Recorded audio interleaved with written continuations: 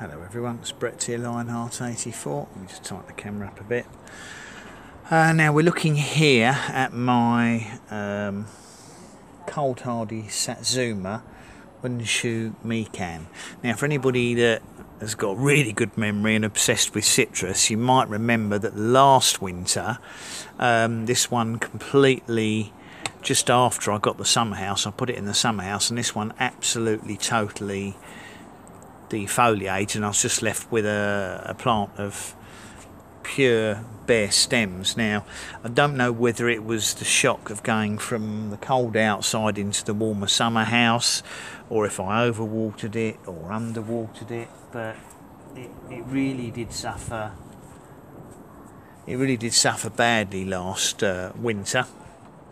But during the course of the summer, it regrew most of its stems. It did actually flower as well outside, and now it's really and truthfully made a full recovery. Now, for whatever reason, this one has suffered absolutely no pests on it whatsoever in the summer house, whereas some of the others. Well, that sounded loud.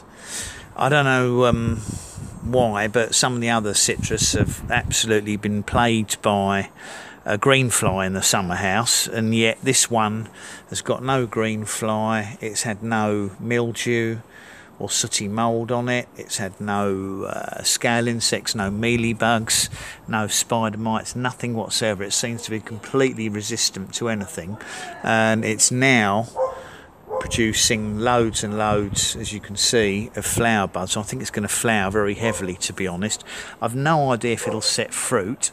I'm planning to keep it outside now for the rest of the summer. I see no reason to spray it because I can't see any pests on it, and as it is one of the more cold resistant ones, I don't think we've got to worry about any likelihood of frost damage to it. Although if we look like getting a very bad frost, I might at that point bring it inside, because it'd be a shame to lose the flowers. But as I said, it seems to have no real pests on it at all. There's a caterpillar there which I'm just going to get rid of.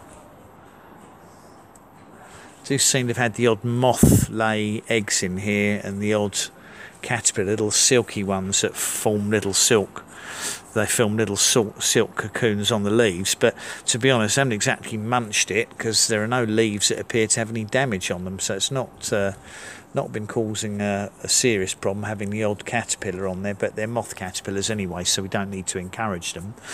So I said that's my cold hardy Satsuma Unshu, what is it? Unshu Mikan. Don't know much about the variety, but I believe it's one that should fruit on this size plants. We'll have to wait and see what happens. So thanks for watching. It is the only Satsuma I've got.